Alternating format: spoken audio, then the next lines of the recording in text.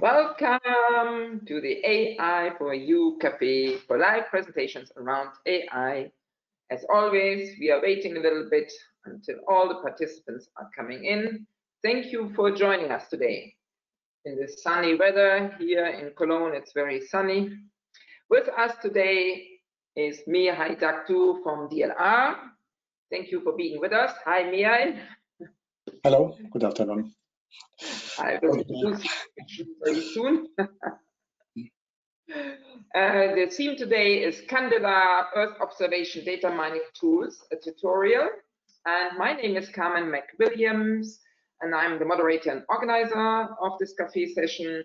And I'm the director of the company Grassroots Arts, which is a partner in the AI for You project funded by the European Commission. Please take notice that the session will be recorded. The link for the recording you will find later on the AI for You YouTube channel if Mihai allows it afterwards and gives the permission to publish it. No confidential information shall be shared in this cafe. All speakers express their personal views and opinions. This is not necessarily the official AI for You project opinion. Again, for somebody who has been here for the first time, what is this cafe about? This cafe is an online forum to gain insight into the European AI scene, and participants get to share a chance to share knowledge and experiences and meet stakeholders from various areas of AI research and applications. So I was asked often by you, can I share this invitation when I get one by email? Yes, this is a public live cafe. Please share it in a network to friends or colleagues who are interested in AI topics. It's important AI topics. We are talking not about something else here. And it's interactive. So you may ask questions to Mihai. He will make his live presentation for about 30 minutes. And then afterwards, he will take your questions. I will read them to Mihai. So please type them in the chat. There's a chat on the right side. The control panel called question chat. If you also wish, you can also raise your hand, and then you have the audio function, which there you can even ask the questions directly. So now we come to the main point, to Mihai. I will introduce him shortly. Mihai Datcu received his master and PhD degrees in electronics and telecommunications from University Polytechnic Bucharest in Romania in 78 and 86. And 99 he received the title of Habilitation à diriger des recherches in computer science from University Louis Pasteur in Strasbourg, France. And currently, he is Senior Scientist and Data Intelligence and Knowledge Discovery Research Group Leader with the Remote Sensing Technology Institute, IMF, of the German Aerospace Center, DLR, in Oberpfaffenhofen, and Professor with the Department of Applied Electronics and Information Engineering, Faculty of Electronics, Telecommunication and Information Technology, UPB. His interests are in data science, machine learning, and artificial intelligence, and computational imaging for space applications. He is involved in big data from European space, ESA, NASA, and national research programs and projects. He is member of the ESA Big Data from Space Working Group. So there's many more things to say.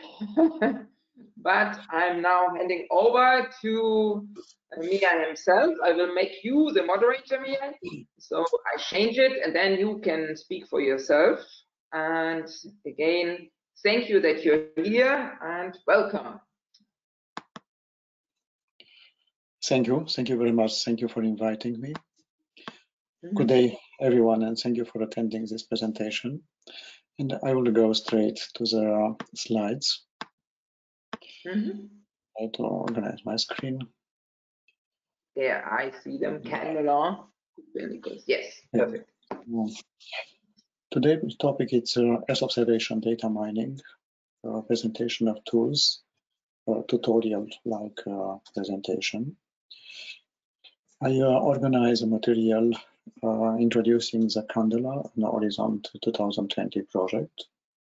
an introduction about machine learning and data mining, and continuing with details on architecture and the function and operation advantages of data mining as a component of artificial intelligence in Earth observation, concluding with a demo of the tool. About the CANDELA. So CANDELA, it is an Horizon 2020 project. Copernicus Access Platform Intermediate Layers Small Scale Demonstrator. Copernicus program, it's operating highly technological advanced Earth observation sensors in space, multispectral synthetic aperture radar, atmospheric. The novelty and the great impact of Copernicus, in addition to the high technology of the sensors, it is the open and free access of the data. The technology provides acquisition rates of hundreds of terabytes per day. This resulted in a huge volume of data, also an important diversity of the data because of diversity of the sensors.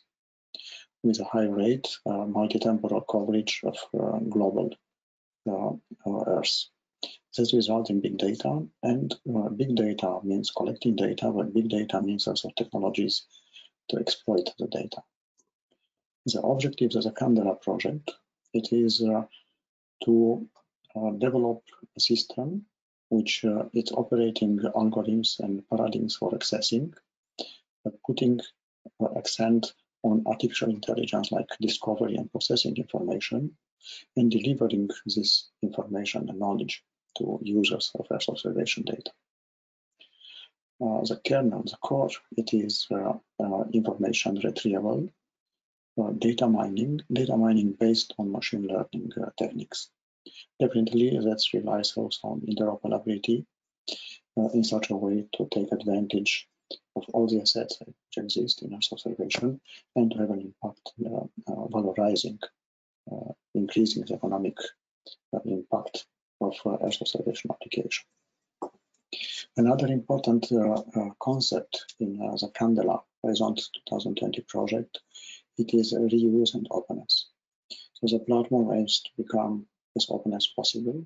At least the data mining tools today, they will be fully open for access. These tools, they have evolution, and evolution in the sense of scientific content of the algorithms which are integrated, but evolution in the sense of technology readiness level. So today being operational. This high technology readiness level, it is an asset of extremely intensive engineering work, but also of collecting detailed requirement from the Earth observation user community. And that is very important in artificial intelligence because it is allowed to drive artificial intelligence to practical problems. Inside machine learning. Machine learning is covering, among other topics, supervised learning. In the supervised learning, in a simplified way, we have to deal with two steps. In the first step, the training, we have to use labeled data, pre-labeled data. In the example, in the bottom, there are, let's say, several classes like water, volcanoes, forest. This data is very important. So somehow in artificial intelligence, the training data, it is as important as the algorithm itself.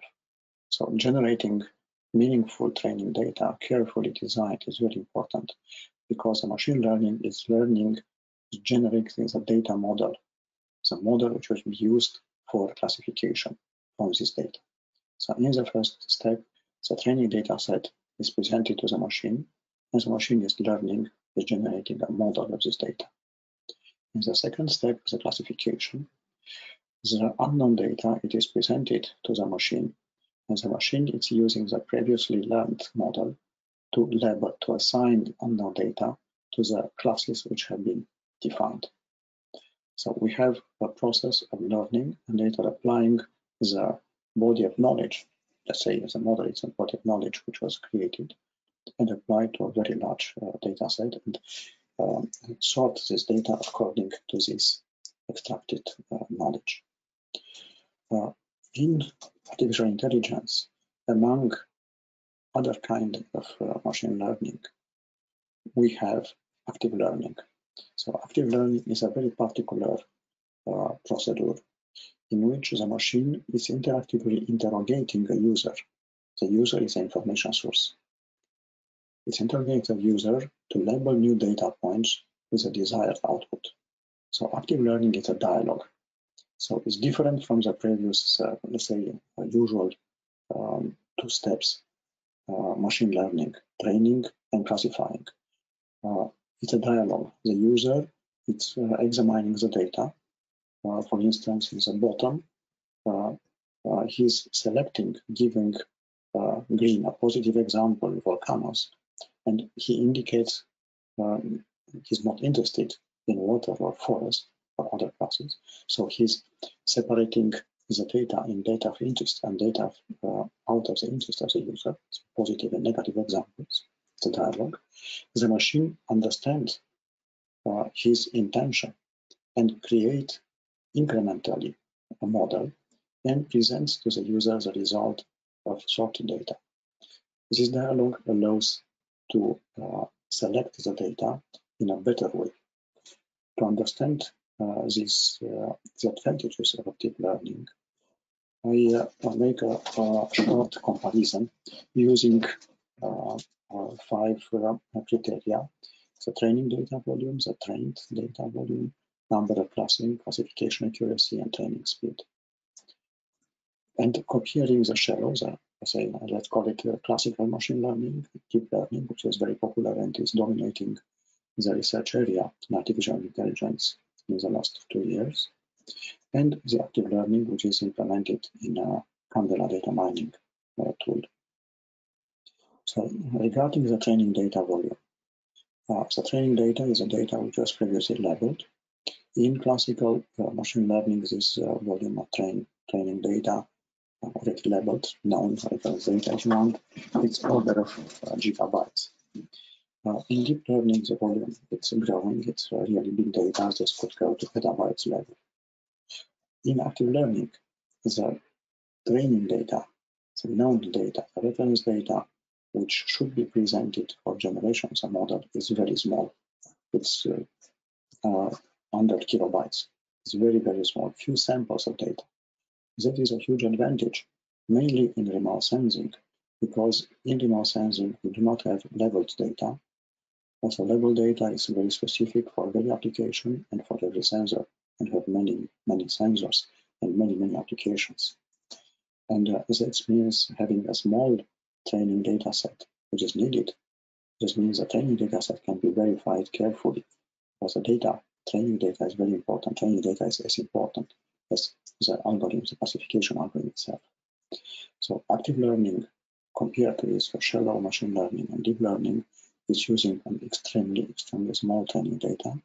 Advantage in Earth observation, because this training data can be verified. This means it's increasing the degree of trust in the model which was generating in the classification.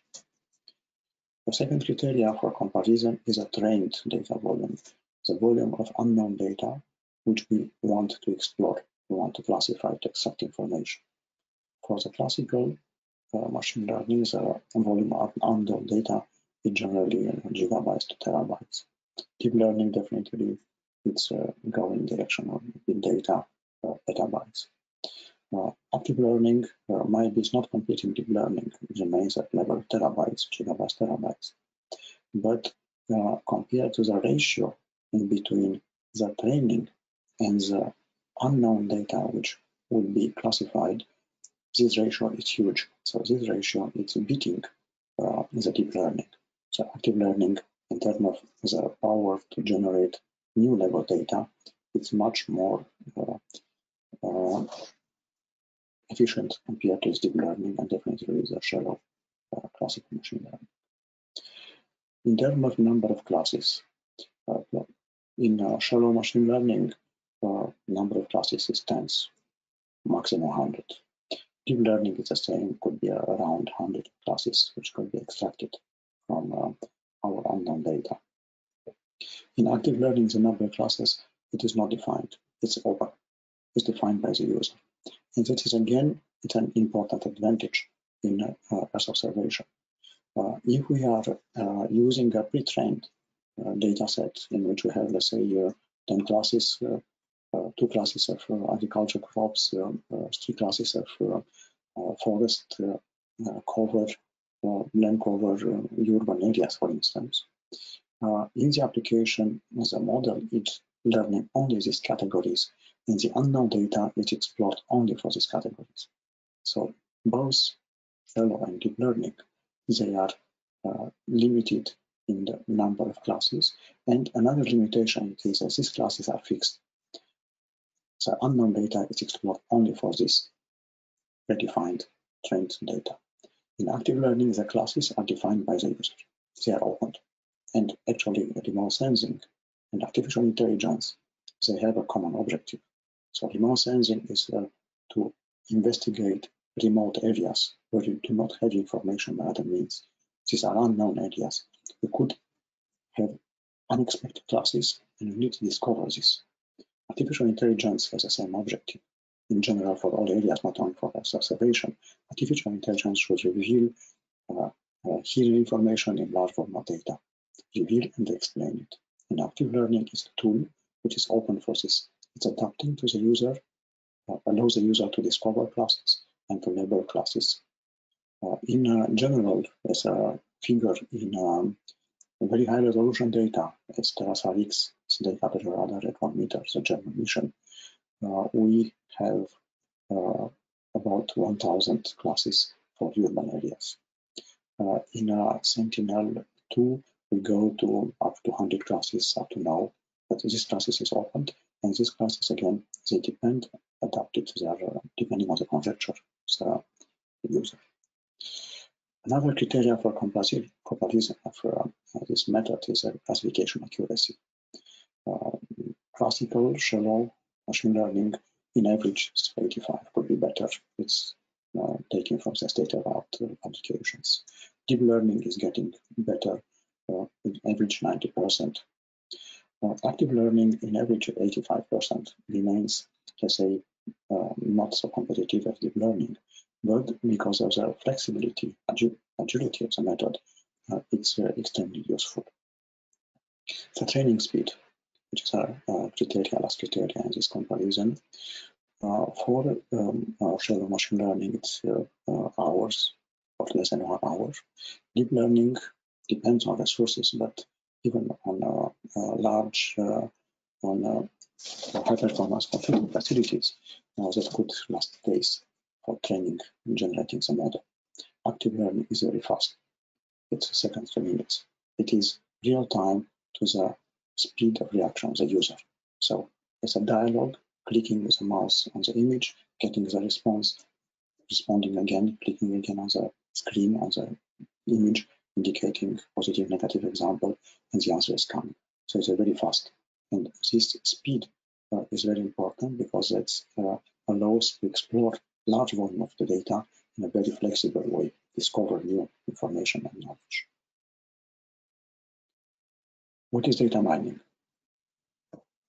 Data mining is a process of discovering patterns in big data and is based by a synergy fusion of methods in machine learning, statistics, and database techniques. Machine learning, because we have to learn models, relations. So data mining means discovering mainly relation among the entities in the data. Statistic, because we need to analyze the models are statistical, the analytic of the data is a statistical measure, and we need database techniques in order to be able to very fast manage, structure huge amount of data. In CANDELA projects, the data mining for Earth observation implements 2 main functions. The first is image search and semantic annotation, which aim to discover and semantically label the Earth observation image. This is an image information mining. It's an active learning. It's an image information mining because it refers to the basic content in the image. The content in the spectral signatures or in the radar signature of the sensor. It is semantic, and that is very important because it's recording in the database not only a label, an abstract label, but it's indicating the semantic used by the user. And this allows to share information and knowledge. Semantic is very important in communicating the results inside of communities. The second function of data mining in Earth observation is a multi-knowledge query. It aims at a knowledge extraction from the EO product, including metadata and image like location, time of acquisition, sensor, imaging modes, and all the metadata of the sensor, sorry, product, and also including the image semantic labels which are generated by the user. They are depending on the application, or the image descriptors extracted for this purpose. So that is a multimodal query because it's operating not only on the image, but also on semantic and on textual and numerical descriptors. And this is based on database technologies as SQL. So what is in the data mining tool in CANDELA? So we have in principle a module for annotation interface, a database management system, a multi-knowledge query, an image search and semantic annotation, which are implementing the data mining functions. These are interactive modules supported by human communication machines. And in addition, important for artificial intelligence, we have a system validation module, in the sense that the results which are produced by data mining, they are not only classes or semantic labels, they are accompanied by a measure of trust, a certitude. We start with the Earth observation product, which could be a synthetic aperture radar or a multispectral Sentinel 1 or Sentinel 2 product, for instance. This product, it is processed and it is cutted, is generated partitioning tiles. So tiles are typically in between, let's say, maximum 300 by 300 pixels to 30, 25 by 25 pixels, a multi-grid tiling. Each of the tile is processed to extract signal, descriptor, spectral signatures, or synthetic aperture radar signatures, or image parameters like texture or geometrical descriptors. And all this information, it is stored and managed by the database. So the semantic catalog, it's recording the semantic generated by the users of the system, which they are typical classes. Users, they can find, they can discover in the satellite images like park, agriculture, sea, airport. Metadata, which is very important, all the metadata from the product, from the Earth observation product, it is recorded in the database because it's important to understand all the data, including geographic location, time, and sensor information. The human-machine communication, which enable to operate the system, they present the product and the tiles, and also the result of the classification, which is marked in blue. These modules, algorithms, and database technology, it is integrated in the CANDELA platform developed by others. The CANDELA platform accesses GIAs, Creo GIAs, using Sentinel 1 and Sentinel 2 products. There are two containers, one which is a data model generation, which is tiling the products, extracting the metadata and the basic attributes, the features and descriptors of the image. And another container with a data mining database, which is a MongoDB database, which is containing the validation database to operate with active learning. These are accompanied by a number of interfaces, like Jupyter Lab, which are connecting to an interactive part. the knowledge discovery interface, the human-machine communication, which is operated by the user and communicates with the platform. So we disconnect in this operation data mining from the classical use of a platform and Dockers or Jupyter notebooks, which are processing on a batch and they are operating with the scripts. We go to high-level operation via human-machine communication and intelligent way to access data, and also very simple. Data mining in action. The first step in operating with data mining, it is searching in DIAS, in CREO-DIAS in a particular case of Candela, searching the products and loading the data. So this is an example of searching Sentinel-2 data from the area of Munich with a cloud cover and giving some information, for instance, the time window for the acquisition. The query in DIAS result in 24 products which will extracted, they are listed. The user is selecting the product and is starting the data model generation, in which has to indicate the size of the tiles, 120 pixels by 120 pixels. For resolution of 10 meters, that means 1.2 by 1.2 kilometer area on the ground. Number of grid levels. The tiles are actually cut in this case in squares of 120 by 120 pixels, 1.2 by 1 kilometer, and later they are again split it in a finer grid of 60 by 60 pixels, and in another finer grid of 30 by 30 pixels, in such a way that it's possible to obtain a classification of mapping of the class in a finer spatial grid, but also to obtain diversity in the semantic.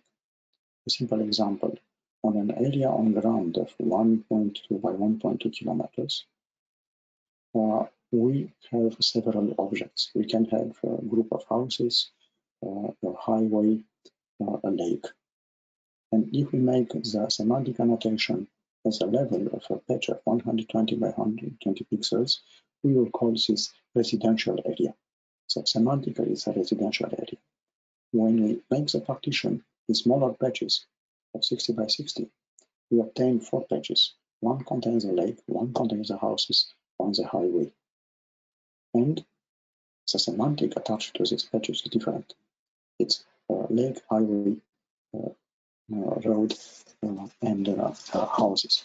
So the partitions, the multi-grid approach, has 2 advantages, 2 objectives: to have better localization in space and diversification of the semantic levels. We indicate the type of the product for the ingestion. We indicate the type of features to be extracted. This is very important. We operate with features like texture descriptor, like Gabor or Weber descriptors, or with multispectral histograms. The texture descriptors they refer to spatial information, and they are very strong for the urban area or forest.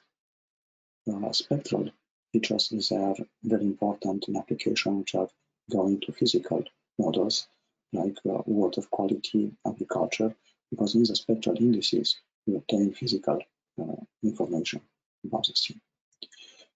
It's possible at the data ingestion to select the bands. In this example, have been only the 10-meter bands of Sentinel-2 selected, but the system can make any combination of using all the 13 bands of the sensor or any other sensor combination adapting to the type of sensor. When the data generation was running, the result it is stored in the database, in the tables.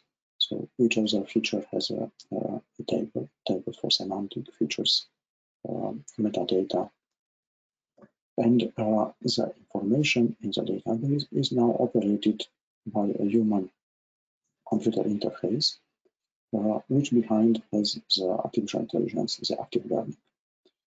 the graphical user operation is based on a number of simple functions.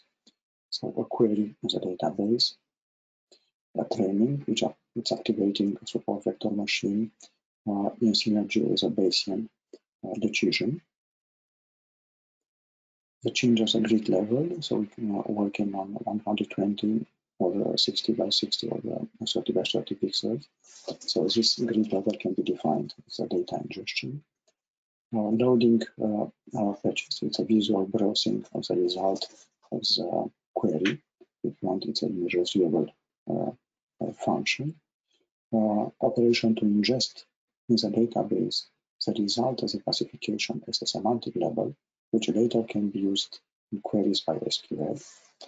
Operating going in between images, because we operate with many images in a spec on the interface, image ID, reset on this layer, reset all the training, show the training samples, it's a reminder, export annotation, and definitely the function to benchmark the measure.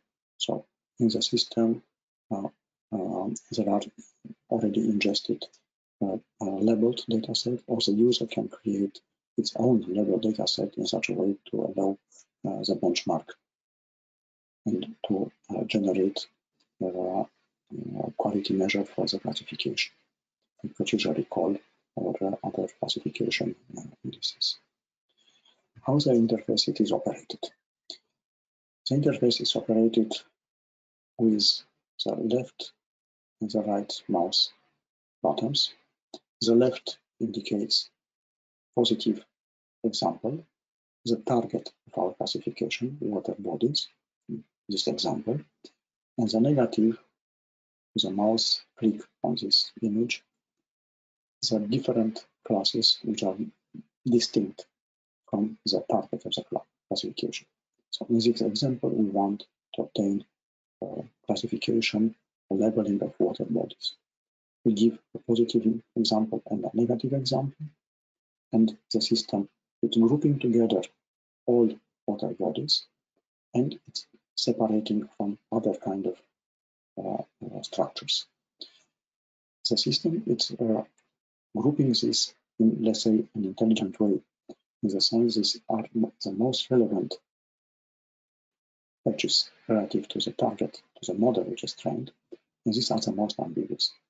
This presentation and grouping, the choosing of the machine learning in most relevant and most ambiguous is very important.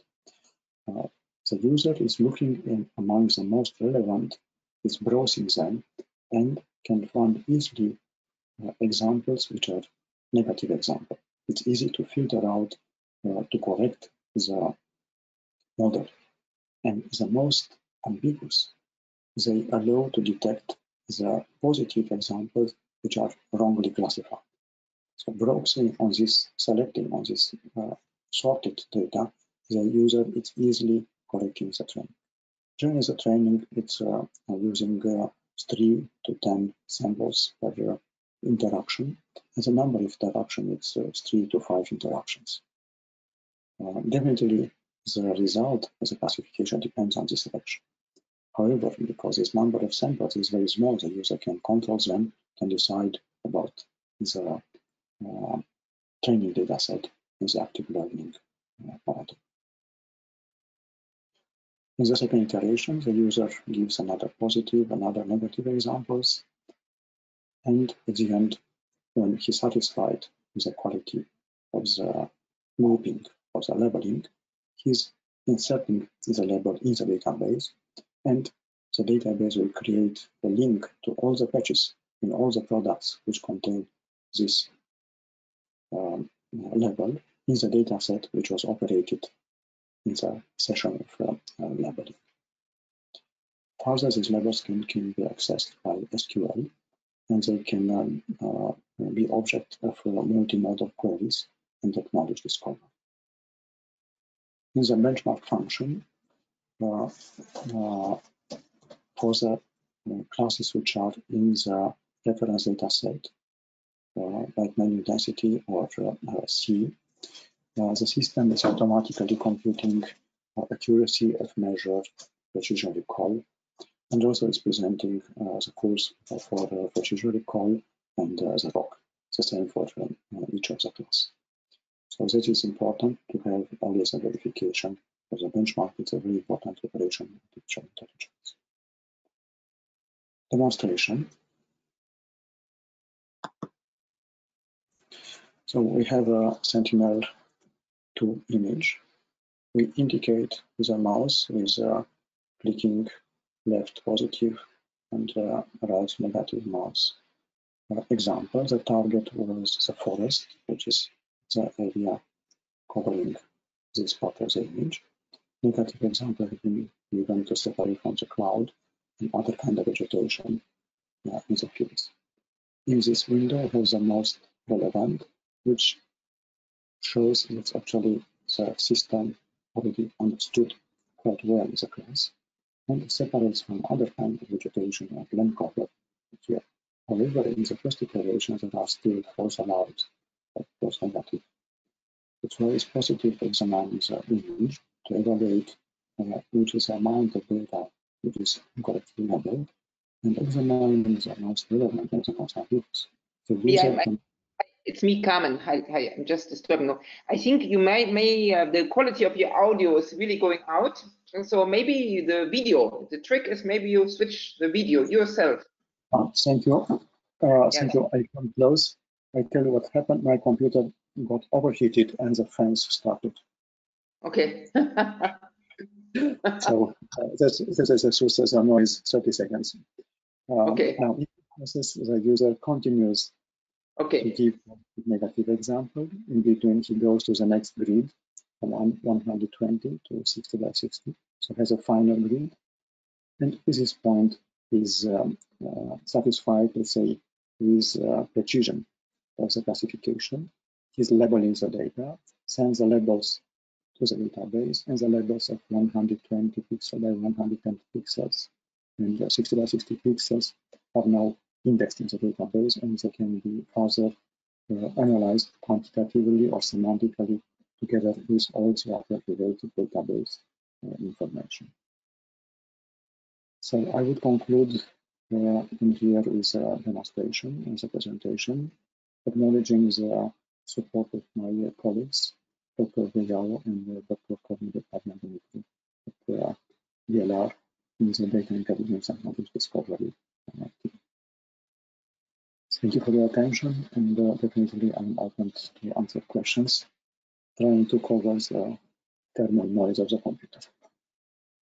Okay, thank you, Mihai. Sorry for interrupting you, but there was like there is a little issue with the audio sometimes when many people are at the same time using the internet. It's always the same. So thank you very much for this very engaging talk, and I hope you as participants also have questions. Please write them in, because Mihai is now there. You can ask it now. Write it please in the text box. I start as always. I have a question again, which I keep asking. I'm talking for all the SMEs and PhD students and researchers out there. How can I access this platform? Can I use it as an external person, or is it available? How? Yes, so in this moment we have a version of the platform. No, the platform, it is in the framework of the project and it's operated by Athos. Athos is open to discuss the use of the platform. In terms of the data mining tool, which is developed by DLR, we give the tool open source. So if it's in this moment, if someone is asking us, sending an email, we respond and we will share the tool. At the end of the project, at the end of this year, the tools will be on the Candela platform. We also discuss maybe to make this public on other platforms in the frame of Horizon 2020 projects. So the answer is yes, it's open source.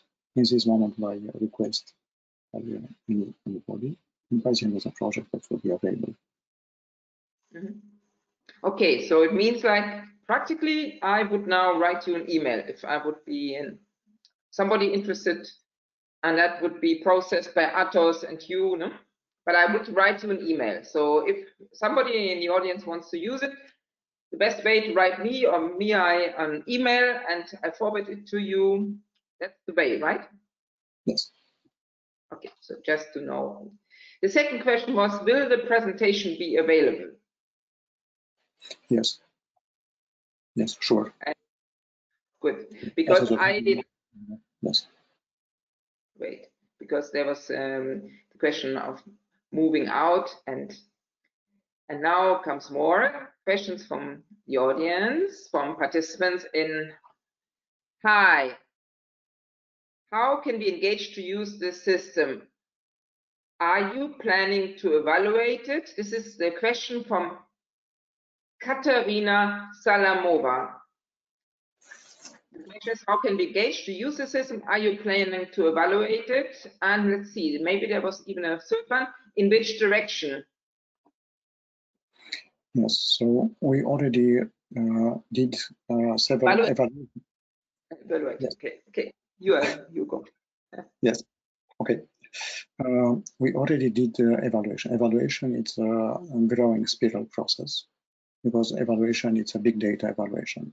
So we evaluate the system in terms of scalability with a lot of data, and we evaluate the system in terms of scalability with variability of the data in different kind of sensors.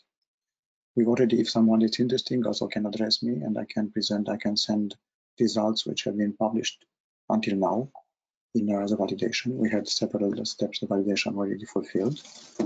We are now in the phase, in the CANDELA project, in the Horizon 2020 project, in the phase of finalizing the tool and proceeding with validation of the tool, both in terms of machine learning, artificial intelligence, and also validation of the users. The results will be published in the technical notes, documents of the project by the end of the project, and also in a publication which are under preparation now. Again, for details, I'm very glad to be in contact with the person which are. The validation goes, again, I want to stress, in terms of machine learning, precision recall, and also in terms of satisfaction with the users, which are different criteria. Okay, thanks. Katarina says thanks for this. Thanks, Katarina. And here comes Marcelo Reinaldo de Sousa. Hello, Marcelo.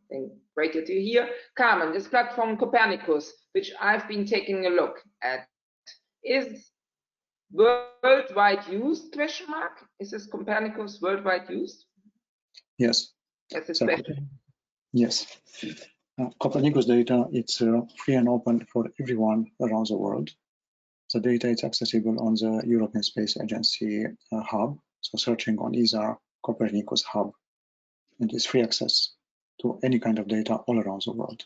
And if you look in publications, also, which are very much visible, there are publications coming from China to Alaska, from Australia to Hawaii. People are using the data. And this is completely free, completely open. For any kind of application, there's no restriction. Great.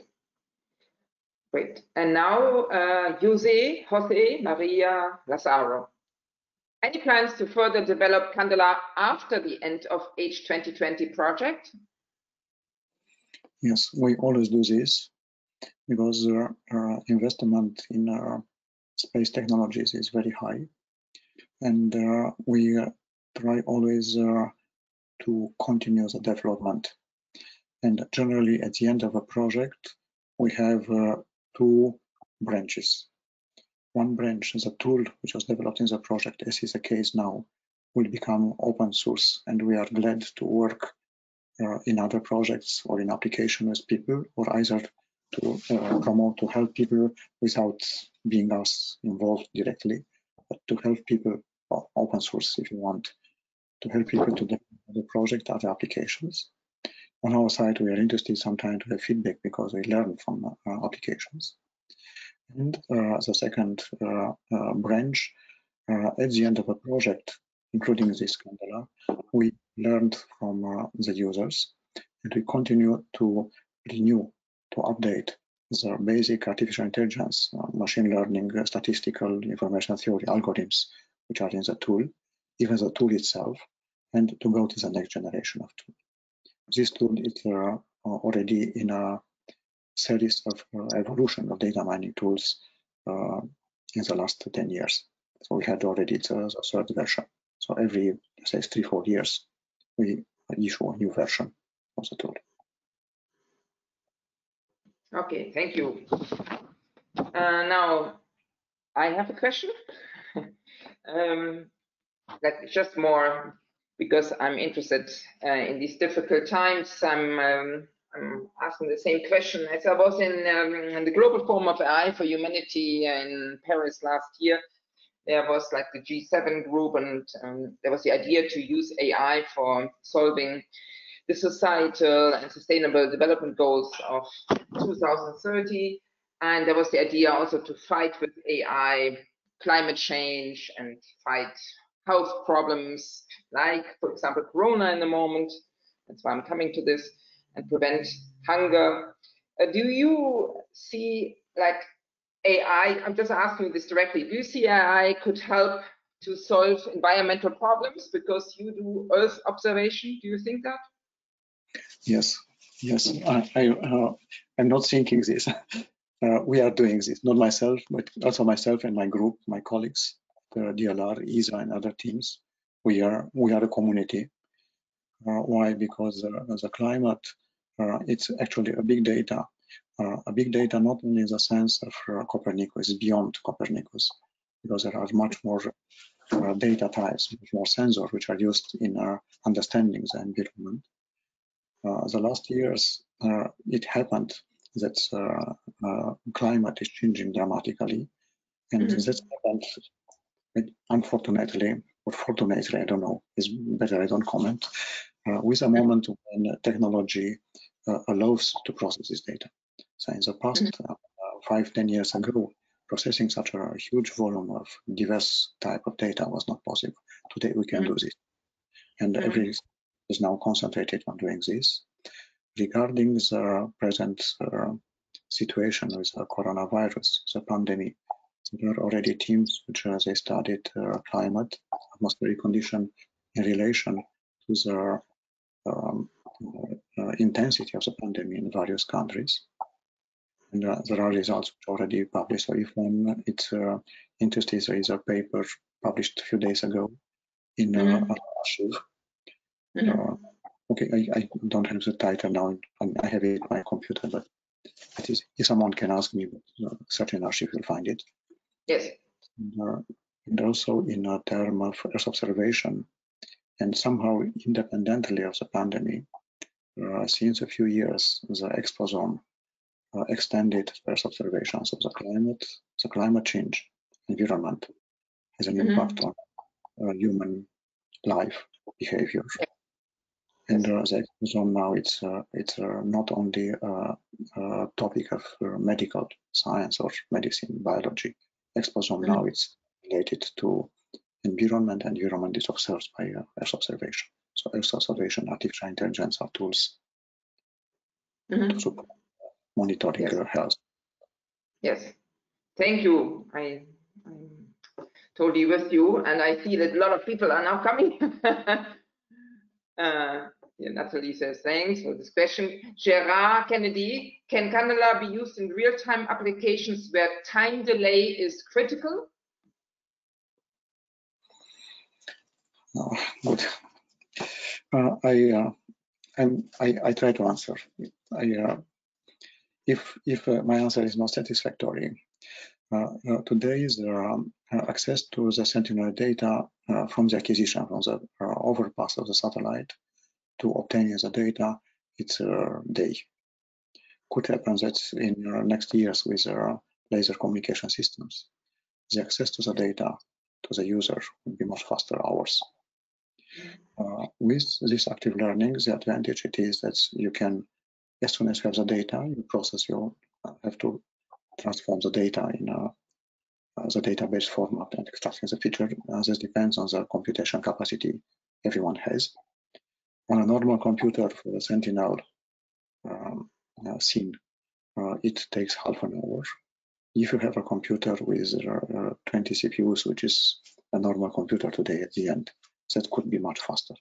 So with let's say with a cheap high performance computing, it's possible to be in a processing chain which goes closer to real time. So real time for the satellite bus today, 1 or 2 days until the product is published on the ESA hub. In probably 1 or 2 years, this time will be much faster. And that is changing the type of applications. So the time series, the time analysis is becoming a important scientific and business part. Mm-hmm. Yes. So I think, thank you also from Gerard. Thank you for your answer. And now I think we're closing in, but Marcelo comes back. He asked before about Copernicus, and he has one more question. So one of the purposes of big data analysis in Copernicus project is predictive? Question mark? In the CANDELA project, particularly in the CANDELA project, prediction is not one of the strong parts. It is possible to use a prediction because in the CANDELA, I don't know about the entire project, not only as a data mining tool. In the CANDELA, there are components, functions, services for change detection and multi-temporal analysis, and also for merging AO information with non-AO observation. So operating the CANDELA platform is possible to make to derive models which could support the prediction. In terms of observation, in particular for time series analysis, prediction is becoming a very important topic, and it is one of the challenges in artificial intelligence. It's a difficult task, algorithmic, to have a good prediction. Yes, thank you. I think we are closing in the questions. If you, I mean, not you, Mihai, but you watching us, if you have more questions, please forward it to me. I can forward it to Mihai or directly to Mihai. Also, the recording, as I say, will be sent first to Mihai. If he says it's okay, I publish it on YouTube. It will be in the AI for You channel. And if Mihai allows, he sends me his presentation, and please send me the request because we are really interested who would like to have it. So please send it to us because the whole cafe is about matching and meeting people, and somehow maybe have more interest. Go in more details after this live session and to connect, to connect the people who have the same ideas about AI and are interested in the same theme. So now I again thank you, and I announce shortly the next session where I of course would love you to come. The next session will be next Wednesday because we are always trying to make it next Wednesday. One moment, I want to see if I can still see the next. Yes, I have it. Sorry, meant. Good. It comes. Meant. Next one. Yes. The next live cafe session will this time be somehow different because we have an historian and Irish storyteller who will tell us about the origin of computing, about the father of computing, which is George Boole, if I pronounce it right, and one of the first who discovered that maths can be used maybe to make intelligent machines in the future. We met him personally, our Cronan O'Doblin, and he's a great storyteller. He will lead us to original documents and letters from George Boole. So this is more something for everybody. So if you feel like inviting friends, it is public, and it shows also the variety of this cafe.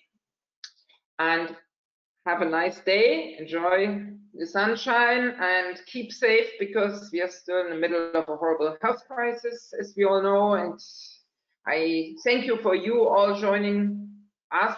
Thank you, Mihai, again. You are the second here. Yeah. I thank you very much. I thank you, Carmen, for organizing this. You are doing this really fantastic. It's a fantastic job. I thank you for all the attendees, and definitely I'm glad to receive as much questions. And take care and keep healthy. Yes, thank you. See you soon. Bye-bye. Bye-bye. Bye-bye.